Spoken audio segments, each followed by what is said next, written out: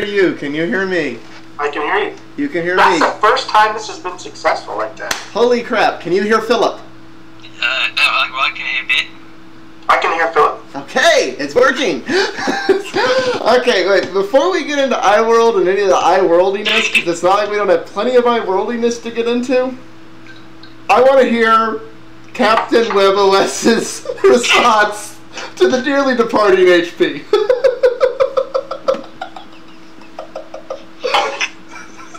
There's not much to say, man. Dude, you one of these... If I had a flamethrower, things would be burning. Are you one of these people who's like running to eBay paying $300 for any of the slates you can get your hands on? I actually never was going to buy the touchpad as it was, and that's why I never owned one. I was, and I think I've stated that before. I was waiting for a 7-inch version of the touchpad, and it was rumored that would come out some time ago. They were rumors going around that there was going to be a 7-inch version coming out in October. I'm blaming these rumors because these rumors are leading to more and more of us tech people getting screwed. You were waiting for the WebOS device you wanted. I was waiting for the Nexus 2 because I'm like, the Nexus 1 is great, but I want the Nexus 2. And then they never made the Nexus 2. And it's like, no. I knew and was worried. And many people also said, "Hey, Mr. Bit, HP has a bad reputation of destroying things." And they were right. And I knew that, but you have hope when you want something to succeed. You have hope that it does, and that it's the one time that history doesn't always repeat itself. Yeah, it will turn out to be a success, and very unfortunate that it does not. So.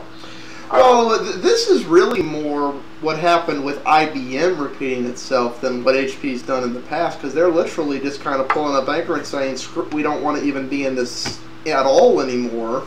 Right. Only... And for this idea, you wanted me to have a bottle of tequila. I hope rum and Coke suffices. Yeah. Great minds think alike right there.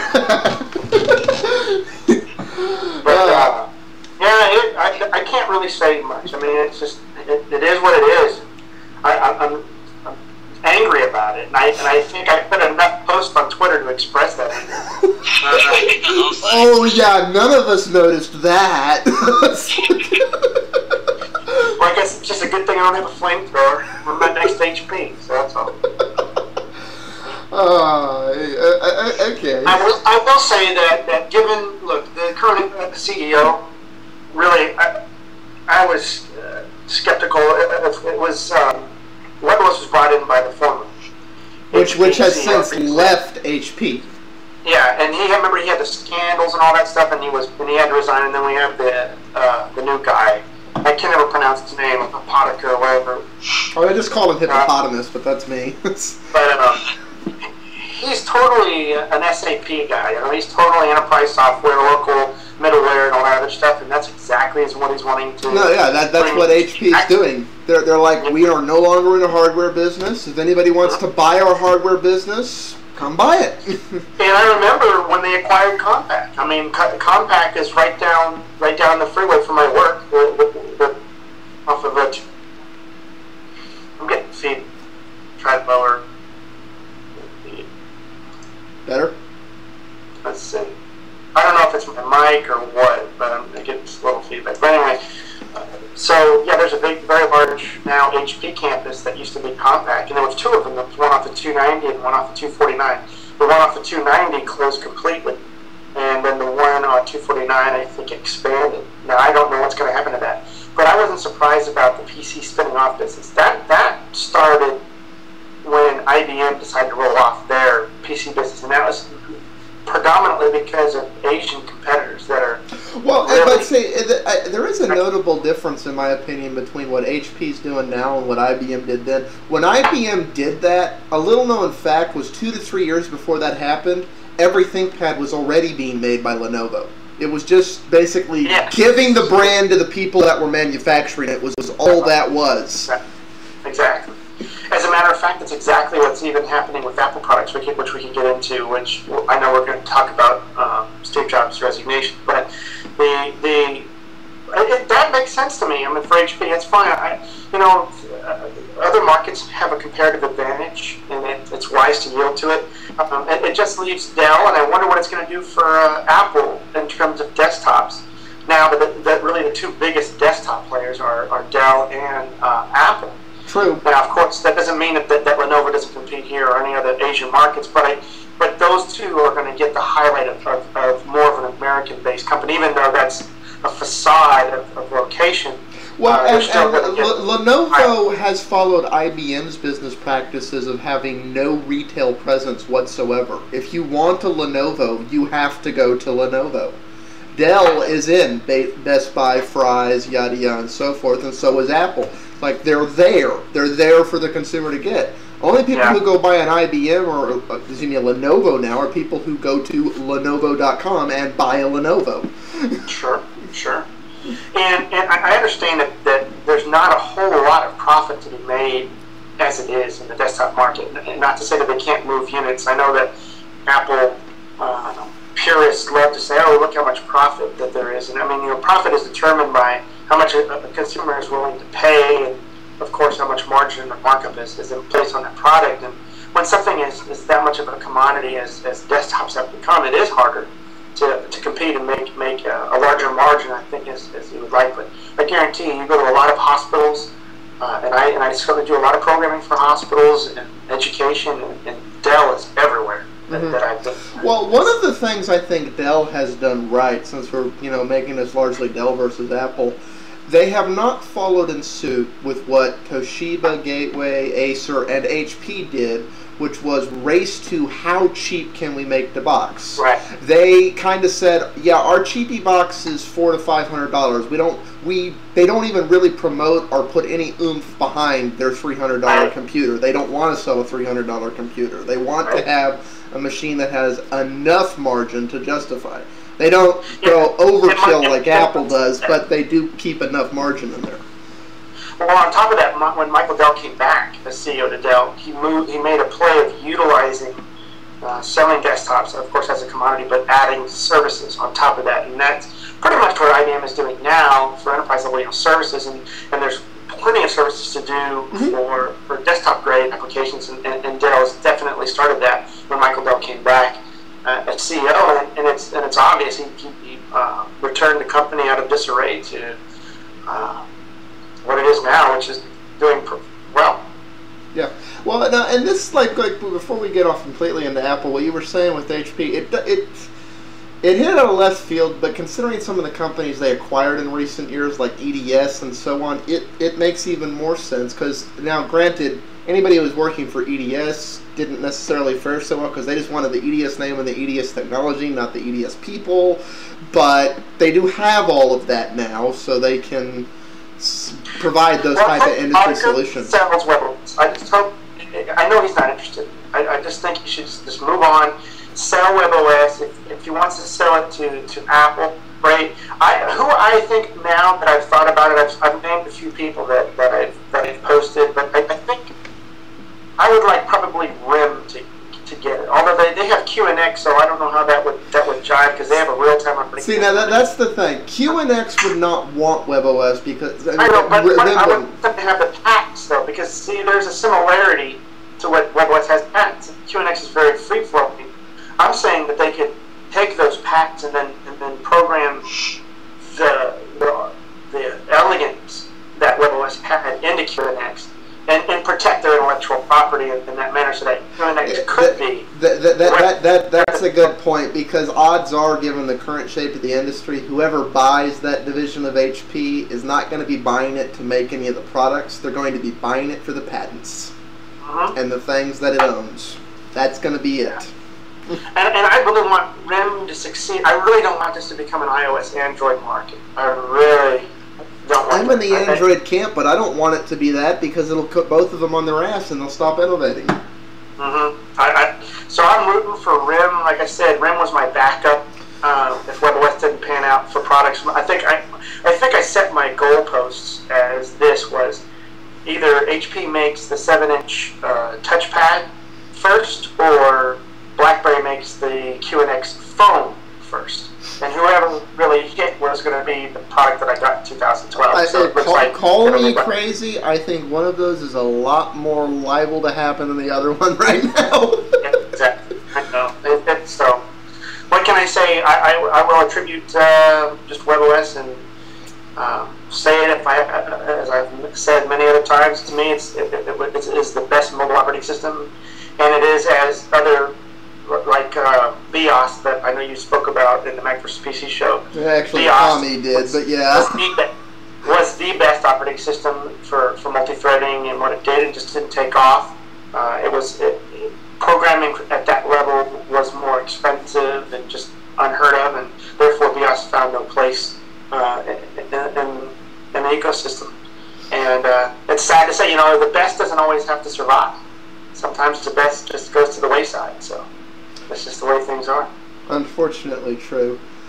Moving into the Apple universe, where do we want to start? So we have a couple of places to start. Let's start with the MacBook Air. Let's get some of the quicker things out. Okay, yeah. It's like 3 weeks ago there was a new Mac Mini and a MacBook Air. That's like, yeah. Both of them I want, so. Big surprise. Yeah, what did I say on the stupid Air? It got the iSeries upgrades. It can now have iProcessors. It's like, okay, yeah. I wasn't paying attention to how much more memory they added, but for the Air, for the machine that's not as much an issue. The iProcessor is a good improvement for that series. Mm-hmm. The MacBook Air was played against, of course, when it first came out. I have video to prove that. But I think the price that probably would be looking for. My wife wants a laptop, and I'm sure she's going to want to get the Air. But see, the thing of it is that I sold my old MacBook that I had one for a while, and they now don't exist. To needing a mobile device again. So I'm also in the market for myself for a MacBook Air, but my wife is definitely probably going to get her.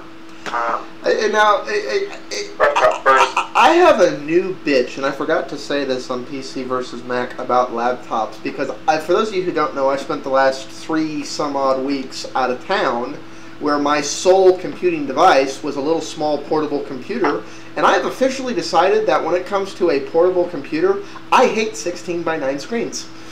I have officially decided I want a 4x3 or 5x4 screen on my portable computer because I want that horizontal real estate on a portable screen. On a desktop where I have 20 plus inches of screen real estate, I'm fine with 16:9. But anything smaller than 20 inches, I want that extra horizontal real estate. You can't buy it anymore. Nobody makes it, but I want it, damn it.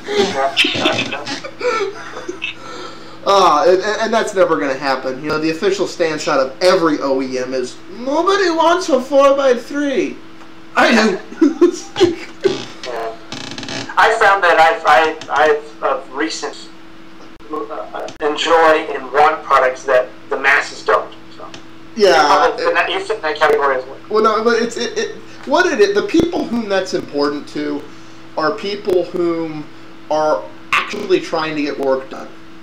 Not people who are trying to get work done while playing. While playing, 16:9 is great because your video, your DVD video and everything fits.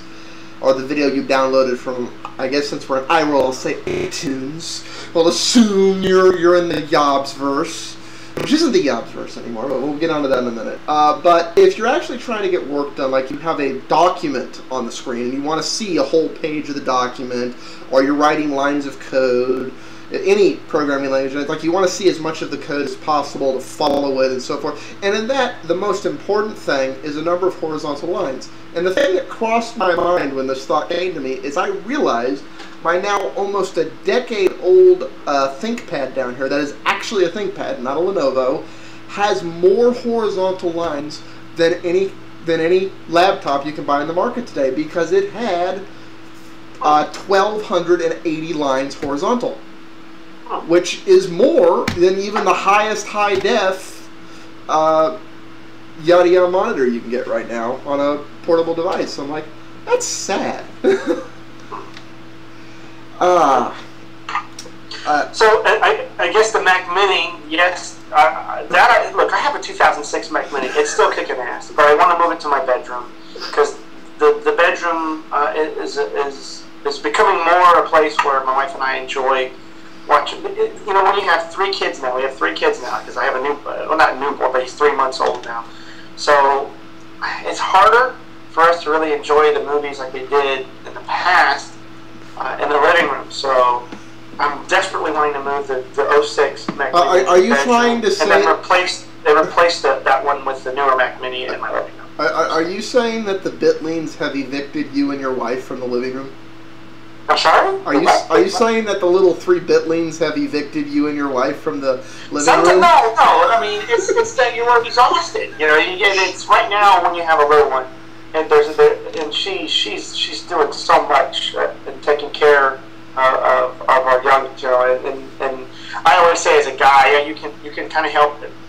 I usually am the disciplinarian in the house, so I'm usually in charge of the older kids, and he's, like I said, my youngest is 3 months, so she does a lot of the work. She's exhausted, and she deserves to be able to enjoy stuff that we have in the living room in the bedroom. So I need to move our existing Mac Mini in the bedroom because I have all my movies on there. You know, I rip all of my DVDs and put them digitally, and we like to just kind of watch movies from there and or just watch Netflix from the Mac Mini as it is, and that'd be great to have all that functionality. And it's currently in the living room, in the bedroom, and then just replace it the 06 with the new Mac Mini in the living room.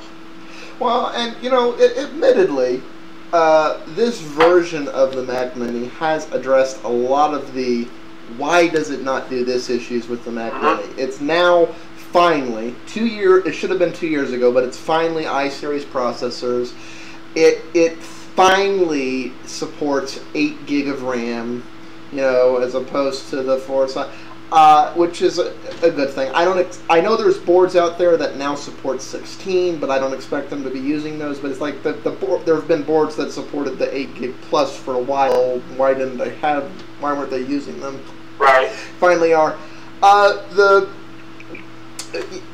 big complaint on this thing is like it's incompatible with some of their other marketing. They're saying everybody wants an Apple TV, but Apple clearly understands that a lot of Apple users think like you. Apple TV. Apple iTunes Plus box. No, I know that, but it's now they have the 3rd version of the Mac Mini, and they call it the Mac Mini Server. And that's literally, that's to be sold for people doing what you're doing with the Mac Mini. It's like, yes, I want it to be my little media box in the corner. I don't want an Apple TV, I want a Mac Mini. It's like...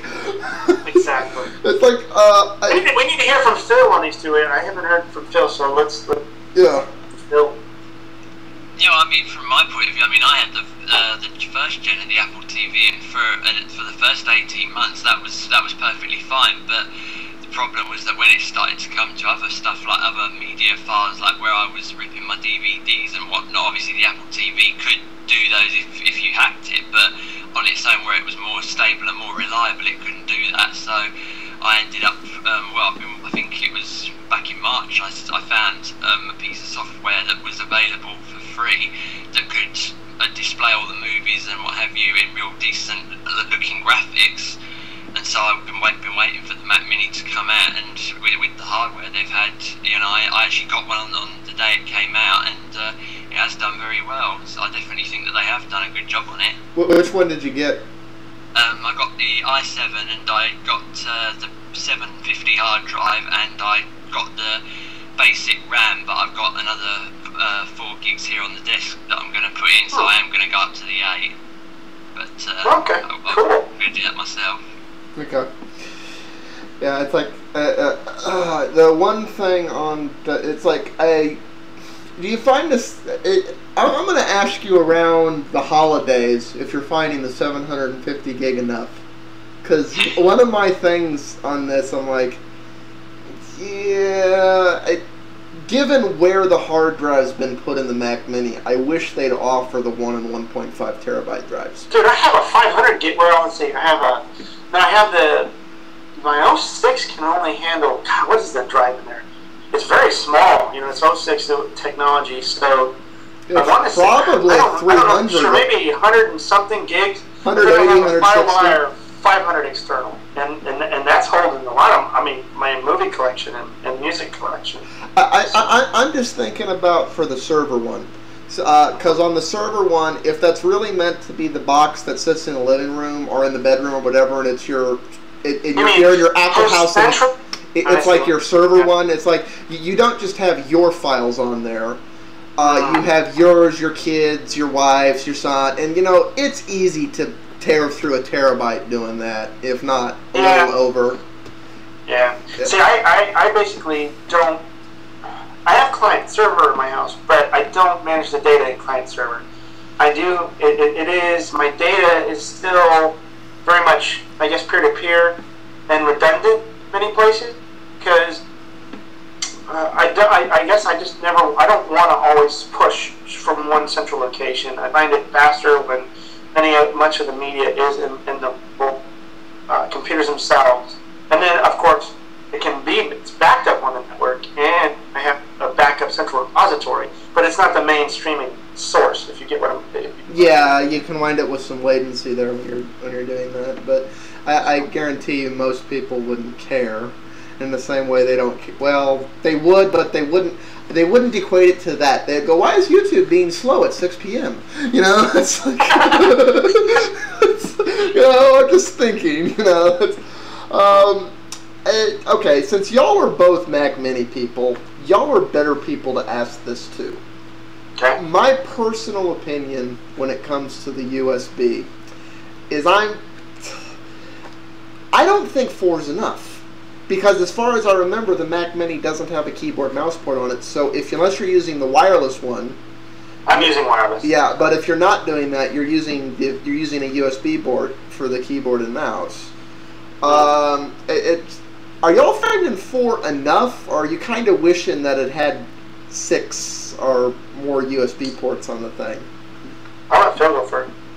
Yeah, well, I've got goodness knows how many cords are coming out the back of my TV, and they all go past the side where the Mac Mini is, so that would be extremely cluttered. So I mean, I may end up using them for something down the road, but as of the moment, they're probably just going to stay empty. And if I do find something to use them for, it'll be something unexpected. As of right now, I'm looking at them probably staying empty. Okay. For myself, I still have both USB ports as well. I'm a more FireWire fan, so my external drives are running daisy chain FireWire. So as far as USB, I think there's only one port being used for USB, and that is for the HT tuner. So there's open USB ports, because this is my media center, so I don't have anything wired as far as peripherals are concerned, and mouse and keyboard, because those are wireless. So I have plenty of USB ports open. Okay, see, my logic was, I was thinking it's like you'd plug a printer into it, you'd plug a iPod into it, you'd plug a Kindle into it. My printer is all wireless here in the house. My printer is actually attached to my network switch. No, that's the thing. More and more households are having wireless printer, but I would argue at this point it's about 50-50. I would argue half the households it's USB, half they have them on their network and just share. I don't think that's every household yet. More and more of the current printers coming out support that, and they're designed to literally just plug them directly into your router, no setup, no nothing. Just go find my printer. It's like, as opposed to trying to make the printer play nice, and most of the better ones I've seen have wireless built in, although I've seen hit or miss with those because a lot of them don't support Web 2 for some reason. So it sounds like, unless you're actually using it as a computer, that's not going to be a thing. As long as you're using it primarily as the media device, it's a non-issue. And it sounds like it's designed more for that than to be used as a computer anyways. Yeah, I think, now, man, you'd be hard-pressed. Look, portables do far better for desktops than Apple. It's been that trend for quite a few years. So the Mac Mini was slated at one time, from insider information that I got from Apple employees in the retail area, that they're like, yeah, probably gonna, and I think they kept it on because there is a cultish following of the Mac Mini that find uses for it. You know, the Mac Media Center that I have on YouTube is some of the highest view counts that I have in my entire video collection on YouTube, and I think it's climbed to that status. And people like this little engine that could mentality. It's like a small package, and I've seen it used in clusters like driving cars, automated things. You know, people making server farms, and I just think it's got like that nostalgic thing that it's the engine that could, and people like that. It's like this underdog computer that people want to buy because it's the underdog. And okay, moving into the topic you don't want to, and we'll ask Philip's reaction on this first, and that is, since you brought up slating, the fact that they now have a Mac Mini server and there isn't a Mac Pro refresh, do you think the plan is to neglect the... If they're going to do the unthinkable, I'll just say this: why didn't they do it with when they did the MacBook? Why? Well, you can question: is it actually Intel ready in terms of logistics with I think Apple. I mean, look, when it comes to Mac Pro, I think there's dealings that I think it's more of an Intel relations issue than it is to say we're going to kill the Mac Pro. I still don't think that they want to kill the Mac Pro. But I could be wrong on that. I just think it's more an Intel thing. You have to admit. Go ahead. I think that they switched from NVIDIA to AMD. I wouldn't be surprised if we start to see AMD creeping into Mac Pros and higher end. I think that ARM is also going to suck the Intel out of Apple's mobile devices eventually as well. And that day, I can actually bring a bottle of scotch on this video, and we can celebrate the demise and leveling out of the Intel dominance on our... I'm just pointing out that as things stand now, and many people have, that technically some of the Mac Minis are capable of challenging some of the Mac Pros, you know, just saying, you know. I mean, well, yeah, but that's an Intel spread. That's what I'm trying to say. This is not Apple. This is Intel. I mean, Apple takes care of the designs, but we're talking about power. You go and bitch at Intel. Intel has blurred the lines between workstations and consumer CPUs, not Apple. Oh no, I mean, Intel has a side. I can't stand Intel. Intel does all this bullcrap that we have to put up with because nobody else wants to use.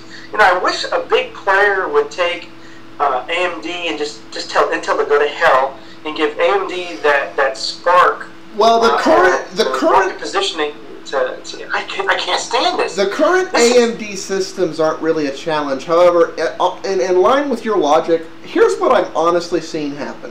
I'm seeing the cycle run of AMD chips that get announced in 2013. They're not going to do this in 2012, but in 2013, Windows 8 will be out. Windows 8 is going to be largely form factor and chipset agnostic. It's going to support ARM as well as Intel, as well as it's going to support x86, x86, and everything's on.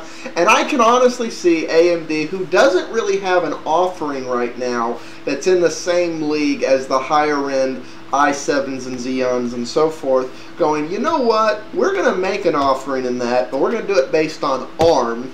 And that's going to be our offering for that, because it makes sense then, because, you know, I'm Linux, you guys are OS X people, but the reality is you kind of have to give some cadence in the industry to what Windows supports, and you have to wait till the current version of Windows supports that chip if you really want to sell it.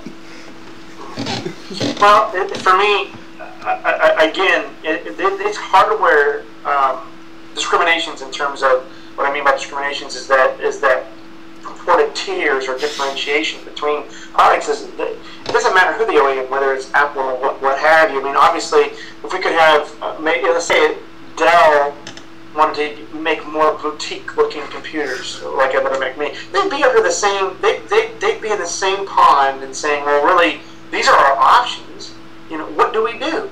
And I don't like how the blame goes on the OEMs when it should be squarely on the shoulders of Intel.